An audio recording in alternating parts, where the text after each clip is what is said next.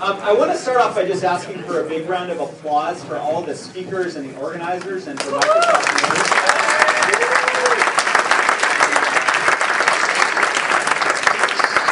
Especially for the cotton candy. I think that was cotton candy fueled applause there.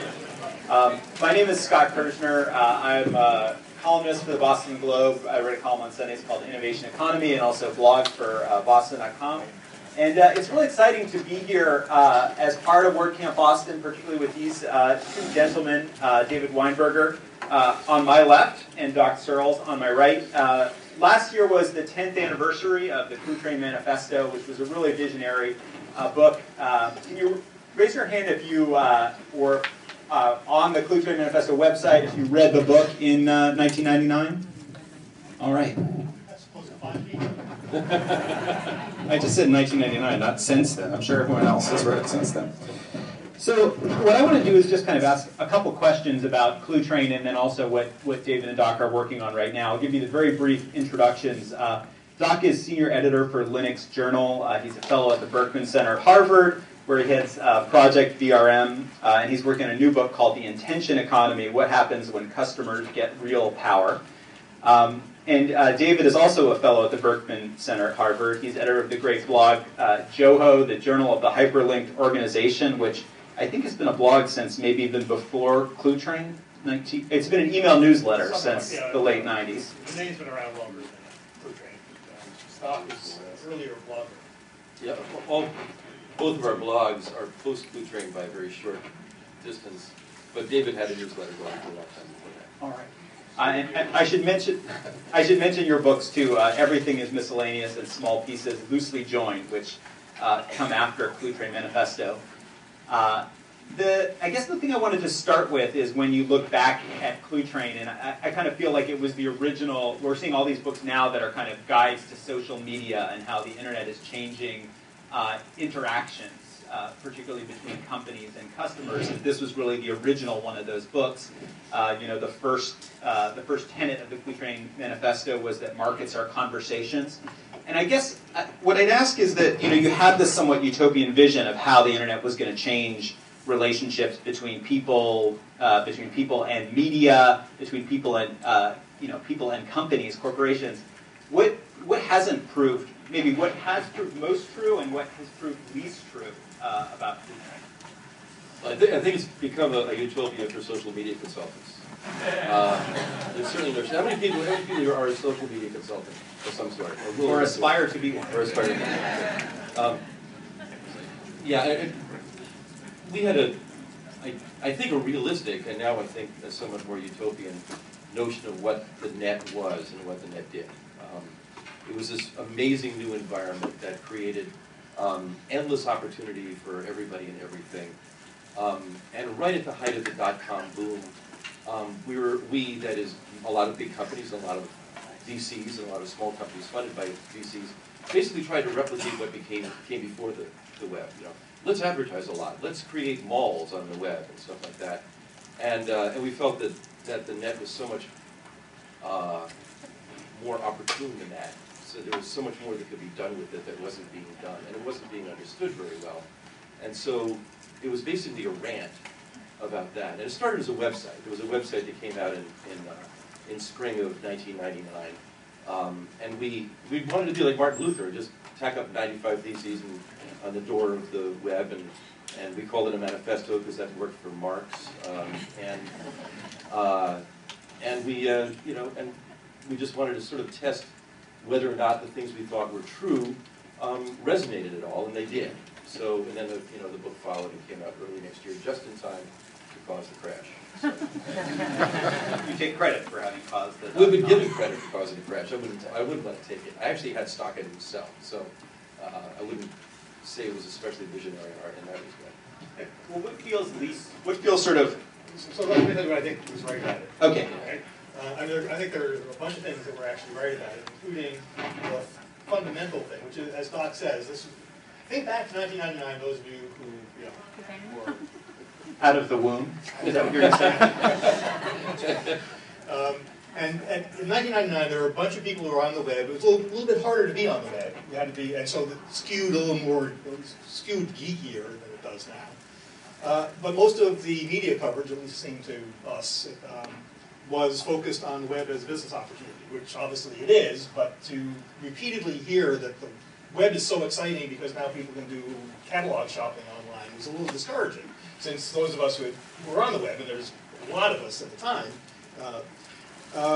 knew that it was more than that. So what I think was fundamentally right about Cluetrain was to say, no, it's not only about business. Business sort of comes after, it's going to have to conform itself to the web. And I think it was also right, and this is, we felt that we were simply articulating what people already knew. So if I say this is right, I'm not claiming prescience. It was sort of backwards looking. We were being observational.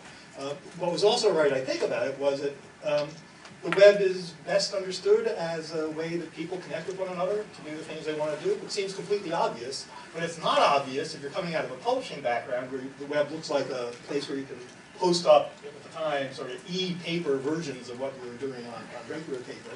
And it wasn't obvious if you were a business and you saw the web primarily as a market. So the simple idea that the web, the internet, is a place where people get to talk in their own voice and connect with other people because they want to, was, I think, fundamentally right, and still is right. It's not such a great observation, but it's the right observation.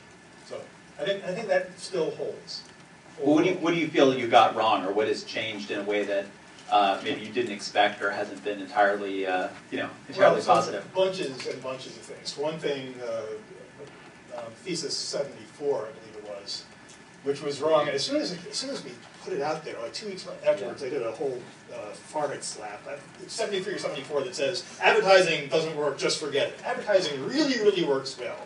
And we have a lizard portion of our brain, and it just responds to advertising. So that was just flat out wrong. Yeah, I was trying to think of what were Google's net profits that they announced yesterday. The really broad thing that I think we were mistaken about, and there may well be others, but the one that sort of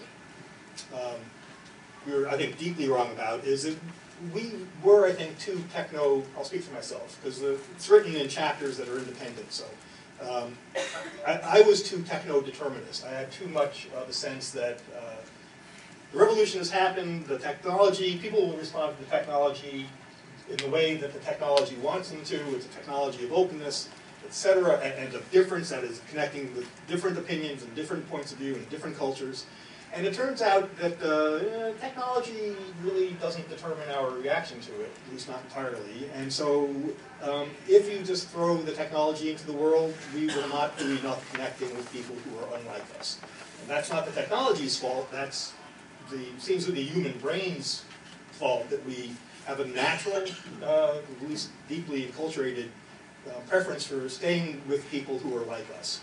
And that sort of self-imposed insularity is very dangerous and means that we're not taking full advantage of the technology that we've made for ourselves. So I think we were too sanguine about the inevitable process, the progress that we will be making, especially in the light of some of the political things that have happened that threaten the very architecture of the net, which Cluetrain did not foresee. I want to just kind of touch on two or maybe three other areas and then open it up to your questions, because I'm curious what's on your minds, particularly after this very jam-packed day of conversation. You know, Twitter, when I look at that, Twitter is this very conversational technology, right, that is about sort of open messages bouncing back and forth that are by nature very public. When I look at what companies have tried to do with Twitter, you know, many of them do get it right, you know, that they are there responding to complaints or customer service issues or, you know, people criticizing the product in a valid way. But I wonder if something like that scales in that, you know, once a company gets 500,000 or 5 million or, you know, one day 50 million Twitter followers, if they're still going to be responding individually in this conversational realm, or if it's going to become much more like the telephone where it's like, tweet 1 if you have an issue with your PCR. Tweet 2 if you should patent it quick. It's a IVR for Twitter. You know what I mean, though? That like when a medium, when a communication channel like that is new, you can be human and you can be conversational in it. And to some extent with blogs too. I mean, at a certain point, your blog gets too popular and you can't read or respond to every comment. I mean, is that sort of at the nature of these new communications technologies? Well, my belief is that it's still real early. You know, the web as we know it has been around for 15 years. The net not much longer than that. It's still early. It's really early, and I see Twitter as a really great effort that's probably going to get replaced in time. It has several problems. I mean, it's a wonderful thing as it works. I use it a lot. There are a lot of followers. I don't know who the hell they are, but there are a lot of them. You try to respond to everyone who no. asks you? Yeah. No, I don't. But that's not what to me, that's not what it's for. To me, it's like, I found something interesting in the show. That's it. That's I'm a linky tweeter. Mm-hmm. You know, I try, and I rarely publish a tweet that doesn't have a link in it. I guess I'm wondering about the direct message thing, because there's an interesting phenomenon now where like direct message for a lot of people has become like the highest priority message that they get over the course of the day. And for some people it isn't, I think in part because, I mean, I know a number of people, including myself, for which it is it's high priority in that it's the most unusual, okay? So we're all inundated with email. We don't use IM much anymore, or at least not the way that we used to, even though they're great open protocols. Jabber is a great protocol. That probably could be used for tweeting, for that matter. The problem with Twitter is that it's owned. Okay, it's not public infrastructure. Email is essentially public infrastructure. SMTP, IMAP, POP3, these are open protocols introduced by the IETF in a nice geeky way that anybody can use. I can put my mail on Gmail, I can take it off Gmail, I can put it somewhere else. It's mine, right? I can't do that with Twitter. Yeah. That's a fundamental problem, okay? Google's been more respectful of that, I think. And in the long run, I think Twitter probably will end up there. They probably don't want to move that fast because they have to follow Dave Weiner, who's been beating it up all over the place, with good cause, I should say. And so again, the first thing is I think it's early, and the second thing is I think it's there's a problem with mistaking popular private services for public infrastructure. We haven't, and so the third problem is we haven't built out the public infrastructure that we need there. So that's an issue. I have a different question for you, unless you have some burning thoughts about Twitter and kind of where that's taking us. I will put out my burning thoughts. And Steve will run. They're gone. Okay. What about, so a lot of companies purport to sort of have gotten the religion about social media, and yet there's still like a lot of times when you read a company's blog or you see a CEO who's on YouTube, you know, who suddenly has his own YouTube channel, like you just feel like there's a real authenticity void there. You know, like it's just the 21st century of like Lee Iacocca being on TV and saying like, you know, Chrysler's a great company, buy our cars, but it happens to be on YouTube. So like, is there any way that gap can be closed between, you know, no? Okay. No, it's a problem. This is, first of all, it's a problem with the term authenticity, which is another thing that I think I'll say got wrong in Cluetrain. That is, Cluetrain talks about authenticity, and I forgot about that, and I looked back on the 10th anniversary, and I was surprised. It's not a term I'm really comfortable with at all, but especially when it applies to companies. So I'll bring the answer back to Twitter. So your question about Twitter, which was, you know, suppose it goes to 50 million. Twitter is amazing in a way that the web and the internet also is amazing. Namely, it works at every scale. So Twitter works if you have 2 followers and they're your best friends. It works if you have 50. If you have enough that it's sort of one way on the recommended links, it works for that. It works for 50 million if you're going to do announcements. But it's different at each scale. And the web's like that also. It's one of the only mediums, the only other medium I can think of that works at every scale is writing. You can write a note, or you can write you know, something that sells 50 million copies. It's a very unusual capability, and it's one of the reasons why Twitter works so well, and why the net overall works so well. The problem is that authenticity doesn't work at every scale. So if you're talking with somebody in tech support and over Twitter, and she's responding and she's being a human being, you know, there's a sense of there where you can talk about authentic or no, that person really seems insincere or just company line. It makes sense there. As you go up the scale, authenticity has to be different at each of those scales, and we don't know how to do it. And it's not Twitter's fault, and it's not even the poor CEO's fault. The CEO just doesn't know, because we don't have rhetorical conventions for this. How do you talk intimately to 50 million people? Should you make fun of yourself? Because that seems to work pretty well, but is that authentic? I don't know. It's something. It's all rhetoric, which is fine. Rhetoric in a good sense. I mean, it's a way that human beings figure out modes of communication and discourse, and we are very good at some of them, talking to one another, giving a speech, And these new scales that we have, Yeah. we don't have rhetoric developed for it, so there's no possibility of being authentic. So I actually feel terrible for companies that now have to face working at every scale in media that didn't exist 5 years ago. It could take us in an entirely different direction, so maybe you want to follow up on that in some of your questions. The one last thing I want to touch on is just kind of the question of like civility in comments and conversations online. And it almost, Why do you always bring that up, you bastard? Let it go! Exactly the response I expected. It's this question of like, we're all trying to spark, if you have a blog, you're trying to spark conversation on your blog, and you're so excited when you have those posts that have 10 or 100, or more comments.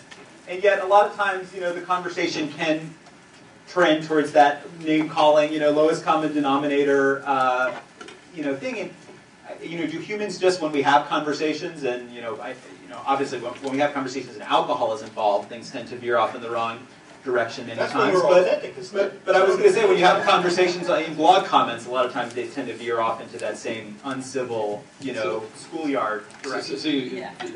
Have you seen the Greater Internet Fuckwad Theory? Okay, look it up, Greater Internet Fuckwad Theory. And it's a wonderful cartoon that has, normal person plus internet plus anonymity equals this, guy who's making a face, right? I'm not troubled by it. I think it tends to show up where people, where not serious stuff is going on for the most part. I'm more concerned about the kind of, things like like right now, the FCC has done a wonderful job of trying to be as transparent as possible. They've got sites where you can post ideas you'd like to share with them. And then there's a lot of ballot stuffing by the amen corners of one side or another side. And we haven't worked that one out yet. And yet that may influence policies. What's your relationship? People defacing stuff is just as old as human beings. I was going to ask, what's your experience been, or what's your relationship been like with the commenters on your blog? Totally great. I mean, I have no problem with them at all. I mean, they almost always add value. There are no Doc Searls haters who are just kind of constantly, injecting a comment into every. There has been the opposite of an amen corner, and I always seek them out and embrace them, honestly. Because sometimes the criticisms are very good. And at the very least, what you discover is that, unless they're anonymous, you just don't know who they are. They're human beings, and they have things to say, and I'm interested in what they say. But the kind of blogging I do is not especially controversial. I mean, it's intellectual, or it's humorous, or it's about photography or something else that's hard to disagree with. Is it a good photo or not? Geez, it's a real piece of shit. Nobody ever says that. Honestly, that's what we look at. So I think the same is true with David. So we're probably not good examples. Right, and that's we're elderly blogging gentlemen. And so, afraid so. Blogging elder. We try to get young every once in a while. It's something that we all socially engineer against. On our sites by having policies, or we'll kick people, or we'll do whatever we have to in order to get it to the level that we think is useful and appropriate, etc. Can you talk about that? Like, what are the ground rules that you have created to kind of get get good discourse in the comments as opposed to? And the other way that we do it is by not going to the places that are full of invective that we're not interested in. I mean, sometimes a good brawl is sort of fun. So a lot of again, it's because of our demographic, I think, but a lot of the policy is actually conveyed through implicit metadata. The site covers a certain sort of thing, and we speak in a certain tone of voice. It's not, we don't feel like we have to put up a big warning statement saying, no, racism, homophobia, or bad language will be tolerated, although I would do that if I had that problem. So we have sort of implicit policies, and if we needed to post, it's a problem that we all worry about, but then we also pretty much all seem to control. The issue is in those environments where the controls are lacking, either for technical reasons or more likely because of the kids. It's the social ethos. It's what happens, and that there can be both vicious and, because they're more vulnerable, worse. So generally we control it. It's in the areas where we can't. All right, maybe I'm more interested in that comment topic than you guys are, because if you ever see an article on Boston.com from the Globe, if it's an article about Scott Brown or Martha Coakley or Barack Obama, you instantly get 300 comments that just sound exactly like talk radio callers. Yeah, if I get 3 or 4 comments, if you couldn't cut talk radio callers off, that's what it would sound like. I'd love to hear some questions from you. Maybe related to some of the topics that have been discussed earlier today.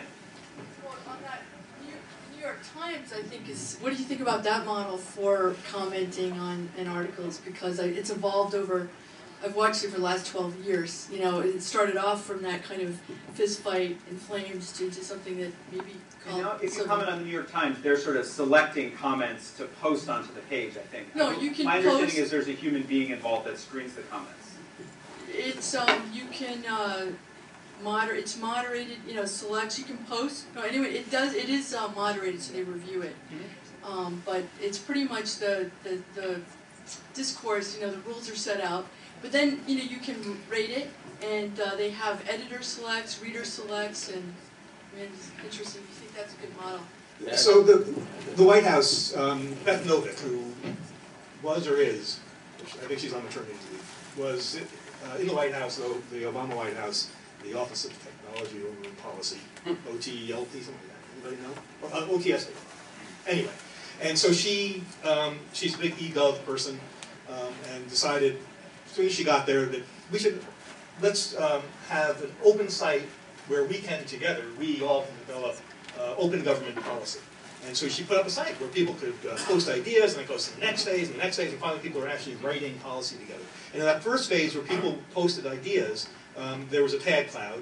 And if you check the tag cloud, anybody want to guess what the #1 tag was for open government policy? Marijuana. Marijuana is an excellent guess, but it's not right in this case. Nazi. Again, very close. Birther. Another one was usurper. Now, this was not a site about does Obama have a birth certificate. This is open government. But it's the White House, so you cannot say we're going to kick people off because we don't like what they're saying because it's off topic, or at least it's a little difficult to do that. They would be accused, it's a democracy, it's supposed to be free speech and that sort of thing. So the site relied upon community moderation in order to set those birther comments are all still there. UFO was also big.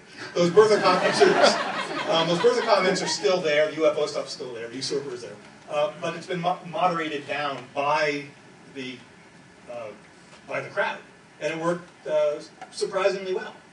So there's a case where New York Times owns its site; it doesn't have to worry about free speech issues.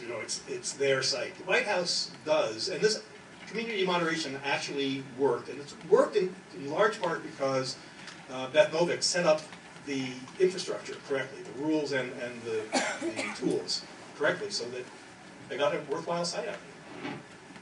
Which is always, as you know, is a social engineering conversation, always tricky, difficult, a lot of little manipulation. The one thing I would respond to, just as someone who does blog for like a established media site, is that it frustrates me that, and this is maybe something that would be solvable with half a day of good programming, but it frustrates me that comments are always relegated to the end of the article, and sometimes you can't even see them unless you click on the word comments or the number of comments.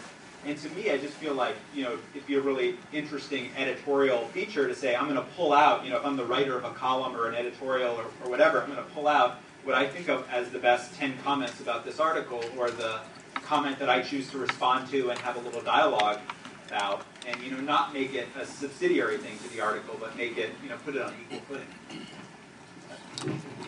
You mentioned anonymity and authenticity. Do you sense any kind of broad changes going underway in that? I mean, we used to be everything used to be anonymous. Everybody just had a handle, you didn't know who they were. And now people are identifying themselves more and more and more. Is that a trend you see continuing? I'll take that real quick. This is an area that's totally not worked out. There have been people working on digital identity for already a long time, and it's a completely unsolved problem. Partly because we want to, in this environment, a real-world environment, we walk around more or less being anonymous. We are just a person getting off the subway. We're just another face there. And we need that. You know, one of the curses of celebrity is that you lose that anonymity, essentially. I've done a lot of work with digital identity. I was one of the organizers of the Internet Identity Workshop and Keynote in Digital ID World for a number of years. And one day my wife asked me about it. She said, "What the hell are you doing with this?" And, you know, she's not very technical. And I told her all the things that were going on with it. And she said, "I want less identity.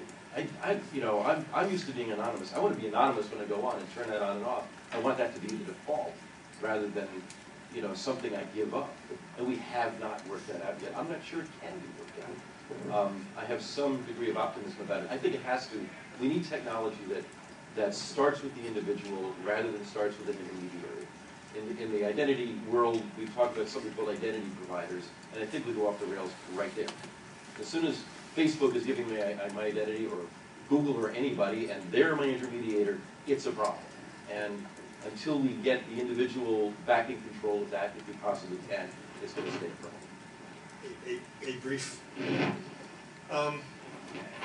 3 or 4 years ago, Ethan Zuckerman, who was also at the Berkeley Center, and I wrote a draft of a paper about called anonymity as a default, arguing that that's what.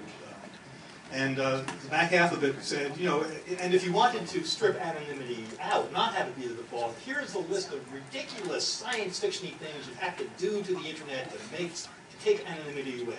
For whatever reason, we didn't pursue the article. But 3 or 4 years later, every one of those things, which we thought were just ridiculous, it would never happen, are either happening or threatening.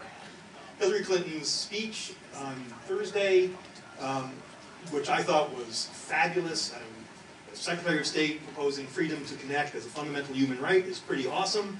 The one bit that sort of stuck in my craw was her defense of course we have to crack down on intellectual property thieves by taking away anonymity. This was her sort of formalizing the criticism of China. Yes, over their well, this was internet her major policy address on internet freedom. Yeah. China obviously is a background to this. But it was broader than China. It was a broad, sweeping speech, and that was the piece that really seemed to me to be wrong. So the very first question for the audience was, well, you just talked about the importance of protecting political dissent. How do you do that if you take away anonymity? And she said, well, you have to strike the balance. You can't strike the balance. You can't say, well, we're going to give tools to the world, including China and elsewhere, the tools they need to track down MP3 people downloading MP3s, but they will not be able to use those same tools to track down people who are downloading Falun Gong stuff. Mm-hmm. You can't do it. As far as I know, if I'm wrong, I'd be happy to find out about it. But as far as I can tell, you take away anonymity, you take away anonymity. So this would just be sort of guff coming in a political speech, but there's lots of activity that around the world aimed at taking away anonymity. And we should be paying attention, for example, to ACTA, A-C-T-A, worldwide policy standard. Counterfeiting something. Yeah. That is being in the works. It's a secret treaty. We don't know what's in it, but it can't be good. Yeah, those are not the best kind of treaties. I think we have time for 1 or 2 more questions. Yeah. Well, actually, that sort of touched on my question, which was about privacy. My main question is, do you think the new status quo, not so much using discretion on the networks that you sign up and the discretion with who, as far as what information you share, do we have to start looking at privacy in terms of a commodity that we essentially barter in exchange for services? Anonymity isn't always a solution. For example, photo sharing. If I post a photo of myself, even if I post it under an anonymous handle, it still depicts me. Now that data is more than just identity. Is that the way we need to start looking at it? Do we just have to give up on privacy? I don't think we should give up on anything. Again, I think it's really early. And the fights we need to be fighting are the ones that David just talked about, where the thing that we understand is the net shifts from becoming something where all of us are in control of our own lives and the way we participate in it, to something that's TV 2.0 or phone system 2.0. And the fact that most of us get the internet through a cable or a phone company, and they are in charge of that, and the internet appears as gravy on our TV bill, and it's sold as the third act in a triple play, and that these people have enormous influence in Congress, including the White House, to me is a more primary and proximal concern than whatever technologies we might be able to create in order to preserve privacy, even though we should care about that. I think everybody should obsess about the things they're good at obsessing about. But in the meantime, there are these other, we wouldn't have Wikipedia without this, okay? We wouldn't have a lot of great stuff without this, but there are, to me, there's sort of like bigger issues. It's kind of like, you know, we built parts of this thing on sand, and the storm's going to come through and we'll lose it. Yeah. Question up here. The one thing I want to ask is, do you feel, I mean, is there still, do you have any concerns left over around what was kind of a big discussion in 2009 about sort of the, you know, are bloggers corruptible when, you know, Dell sends them a free laptop or Nokia sends them a free cell phone, and there was, you know, I think there are still some questions about, you know, is that really always getting disclosed, even now that the FTC has weighed in? Like, do you still feel like there's some gray area there about our, you know, what bloggers should and shouldn't do with free stuff, free trips? Life is gray area, so sure. But the growing acceptance of transparency as a norm gives me hope. Mm-hmm. You know, that seems to me to be the only way that we'll find our way forward. And people are corrupt. I mean, everybody's corrupt in one way or another. We're corruptible creatures. That's just the way we are. And so, maximum disclosure. That sounds like an admission that you took the free laptop, Dave. I wish I could offer the free laptop. Yeah, Dan Gilmore and J.D. Lassig have put up a list of, I think it was 6 principles for citizen journalism. I think it's at the one of Dan's sites, and they're the ones that apply to journalism in general. I mean, they basically surface those things: transparency, full disclosure, you know, stuff like that. And to me, it's a common sense thing. I mean, you get a freebie and you write about it, you disclose it. If you say, "I got a freebie," I'm writing about the freebie. And it's, to me, that's not a complicated thing. Yeah. And that's not a big issue. Yeah. And bloggers, I mean, what's happened is that everybody's a journalist now, and a lot of people have to learn the ethic that's been around for a long time. Yeah, and I think it's interesting that even in like traditional journalism, no one has ever been clear that, you know, there are some magazines or newspapers that will say, look, anything over $25 or $50 you can't accept. And there are some magazines where if you want to fly a travel writer to Fiji, you know, or you know, London to check out a new hotel, they can accept that and not necessarily disclose that that was a paid trip. So I think it happens on both sides of the fence. Well, one of the wrinkles in this is that it's hard to know when you're being corrupted. So you may think that it doesn't. Because everyone thinks they're incorruptible. Yes, and in fact. So you think that this is not affecting you, and in fact it turns out maybe it did. So maximum transparency is the only, you know, more transparency than you think is required. Yeah, I mean, if you wonder at all, should I disclose this? The answer is always yes. Question? Well, David, you brought up Secretary of State Hillary Clinton's speech on Thursday. There's a lot of consternation about Save the Internet and whether or not net neutrality is an issue or a non-issue. So when Doc started talking about telecommunication influence, I mean, that's a strong force lobbying in Washington and trying to address its needs, you know, vis-a-vis our needs as netizens, if you will. So I guess my question is, should we still be very concerned about Save the Internet, or is net neutrality more of an issue that's trumped up to create anxiety? I mean, I get petitions from Detroit Free Press all the time, and of course I sign them, but I really wonder. I'll jump in real quick. And I think net neutrality is a great principle. I question whether it's enforceable or even definable enough to turn into law, and that's made it really hard to argue. I don't think what we're at risk of losing is not so much net neutrality as the net itself, as a place that's not under corporate control, that's not under the control of special interests in Hollywood or anyplace else. And to me, it's sort of my concern about arguing about net neutrality is that there are a whole bunch of people like, I'm for it, I'm against it. It's kind of arguing the color blue or something. It's not the right. To me, it's almost the wrong. It's a red herring in a way. Even though I think it's an important thing it's not the most important thing, and it's a distraction. It's become a distraction. So I completely disagree with you. There you go. I was hoping. All right, this is going to get really uncivil really quick. Yeah. Go ahead. Well, unfortunately, I don't completely disagree with Doc, because the part that I agree with, I think is a very important point, is that the net neutrality is, from my point of view, is a requirement because of the deficiency of the current way that we deliver the internet that Doc has, from my point of view, again, accurately characterized. We need net neutrality because the same people who are providing net access to us are also trying to sell us their services, their programs, their content, and that is too much of a temptation for the access providers. They are going to want to prefer that their voice over IP works better, that their Hollywood movies arrive before our YouTubes do, and so forth. It's just too much of a temptation. So we need net neutrality because we've smushed together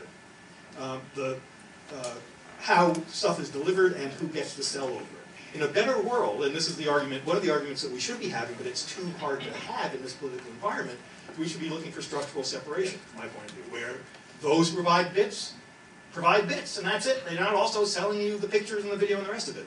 And then you have a competition among people who are providing the bits to do what we want a competition to do, namely, I can sell you more bits cheaper, faster. Open bits, use them for whatever you want. And anybody who has a movie can use those bits and move them around. So net neutrality seems to me to be absolutely crucial because we are in a particular situation. It is a suboptimal situation. It's the wrong way, from my point of view, of delivering the internet. Given that that's where we are, I think we need to push hard on net neutrality, even though, like free speech, it's hard to define exactly. So I also agree with Doc. Yeah. So that wasn't much of a disagreement. Well, yeah. To me, it's a strategic and tactical problem at the moment.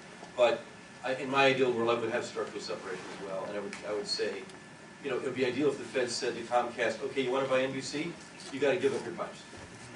Okay? You want to be in the content business? Then you can't be in the shipping business. Yeah. And separating those two. Well, it'd be interesting. Yeah, it'd be interesting to see like how that sort of policy would start applying to Google, right? Because they've been going in the opposite direction there.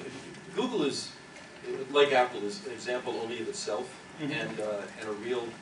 It's so anomalous. It's really, really hard to say how you would govern that. Yeah, but I just mean the trend, obviously under Bush and now under Obama, still under Obama, has been kind of more agglomeration as opposed to. But they're still selling a service; they're not selling access. So the day that Google, you can get your internet through Google, then net neutrality needs to apply hard to them. Because Yahoo better arrive as quick. Results from Yahoo better arrive as quickly as they arrive from Google. Right. If we're getting access, if Google enters with Comcast and Verizon and AT&T. Right.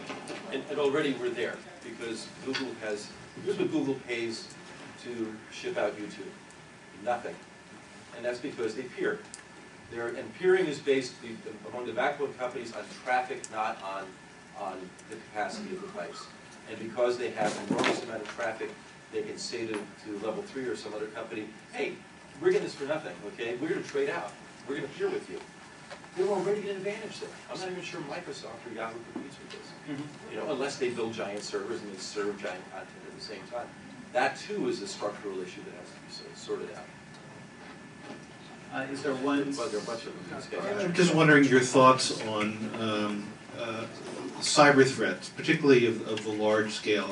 When I first heard about what was going on in China with Google, I think the news first came out that it sounded like there was this huge attack on 10 major technology corporations, including Google. Didn't turn out quite that way, but it could have. And we have a very visible military that's supposed to protect our country. Should we have visible cyber police or cyber military that does the same type of thing, or do we have to be concerned with this at all? Somebody has to be concerned with it. I don't know. You're like the last person to want uniformed cyber police, patrolling the Starbucks where people are using Wi-Fi or yeah, but that's not exactly how it would work, I think. But, larger scale attacks coming in.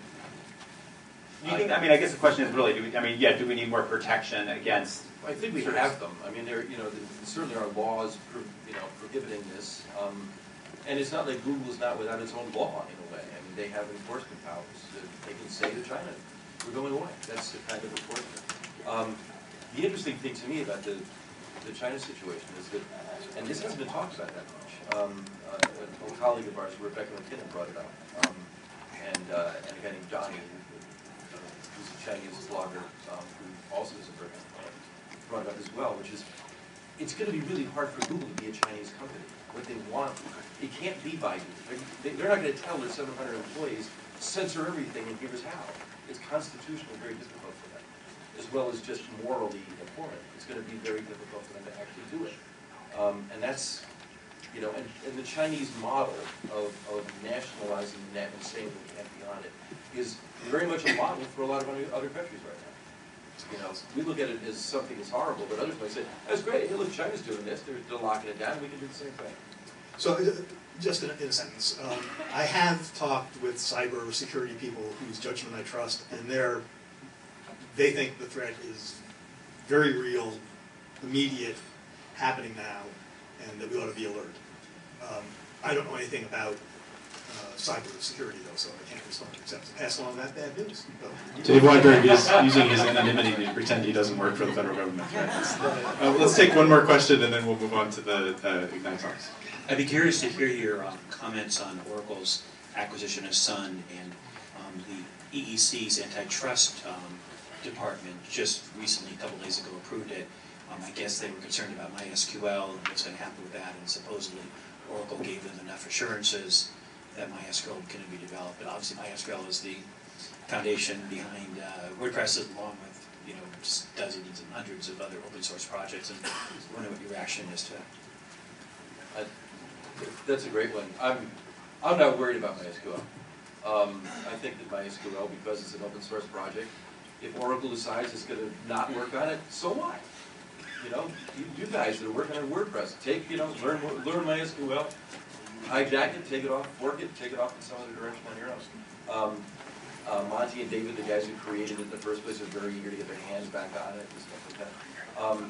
I'm not actually worried about it. I actually don't want to see the feds involved in it. If Oracle wants to, Sun has got it already anyway. Most of these people have left.